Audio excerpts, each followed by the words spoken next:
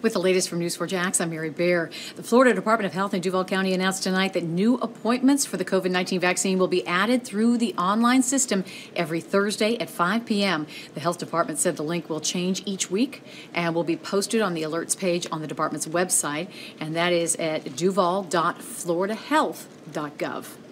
The announcement came the same day the first seniors and healthcare workers who did not get a shot from their employer began receiving Moderna's COVID-19 vaccine at the Prime Osborne Convention Center in Jacksonville.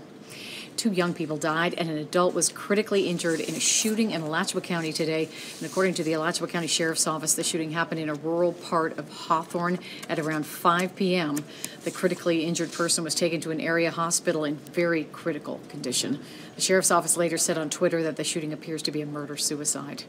And COVID-19 caused delays and cancellations for thousands of air passengers in 3 states this evening. The FAA temporarily shut down the Hilliard Air Traffic Control Center because of multiple COVID-19 infections.